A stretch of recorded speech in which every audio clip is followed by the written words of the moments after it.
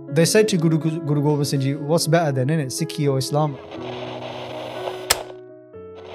The question was about Christianity is becoming really big in India and it's overtaking Sikhi. And are we worried about it? Well, to be fair, it's already overtaken Sikhi. So the warrior should have happened a long time ago.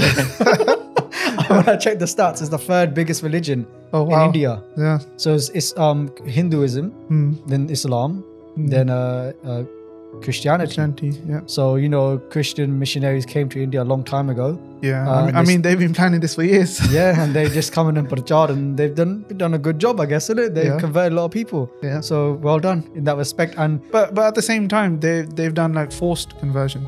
That's the point, which is right? a big something that we don't really look at doing in Sikhi at all. Sikhi is like totally against forced conversions. Yeah, it's like if somebody came and you knew there was like on the breaking point, you could say to them, join us and we'll make you happy. A Sikh would even have that thought in their mind.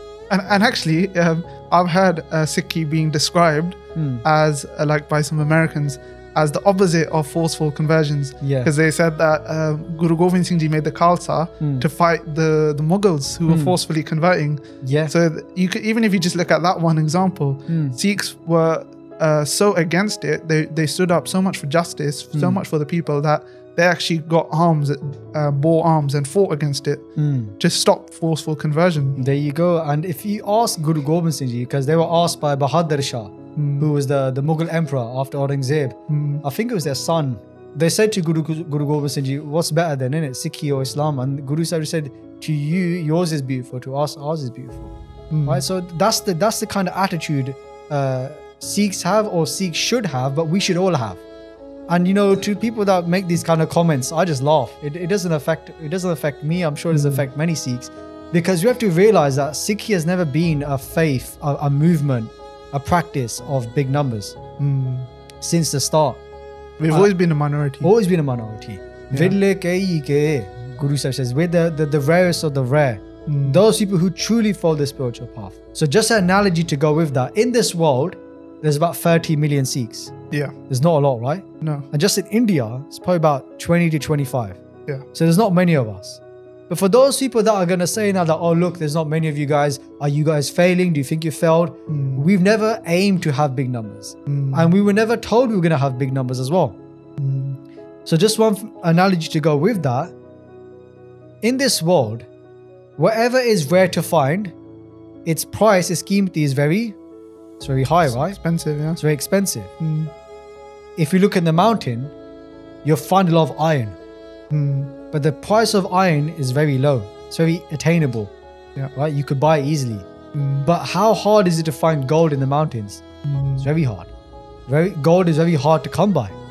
But what's the worth of gold? Way more. It's way more, right?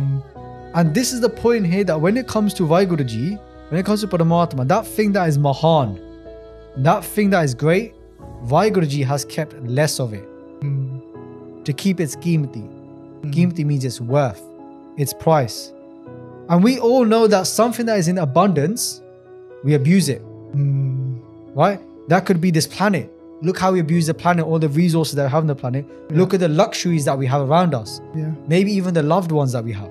We abuse these, but when they're gone, then we realize the worth. Then we realize the worth, and that's just like Sikhi as well. Yeah. So when people say to us that, oh, you are less, there's a skata, there's a lack of Sikhs. The way we look at it is that less, that kata is actually a bakshish. It's actually a blessing from the Guru. Right? Just because we are less, it doesn't mean that it's a punishment, it's a bad thing, we're failing. Of course, we have to take responsibility and do our prachar, but it's a blessing from the Guru. That's where Chardi Ikla comes in, right? The positivity, right? We're always in high spirits. Yeah. Even though everything has always been against us. And I think with Sikhi, it's not a numbers game, you know? No. It comes more down to actually having love for Vaheguru, hai na? And there's that amazing shabad by Guru Gobind Singh Ji, Saach kaho sun le ho sabe jine prem ki hote nahi prabh payo. That Guru Sahib Ji is saying, this is the truth. Listen to this, everyone. And whoever loves truly Vaheguru, then he prabh payo. Those guys will meet Vaheguru. Yeah, they'll meet Vaheguru. And they'll inspire others to meet Vaheguru as well, right? And that's the whole aim of Sikhi, right? That we're here to spread that message of Guru Nanak, which was to connect to the one, in whichever faith you're in. That's why Guru Sahib was trying to convert people to the truth, right? Not in the way that people may say that, right? That we are the truth and you're false, right? Yeah. The truth is one. Yeah. There is only one.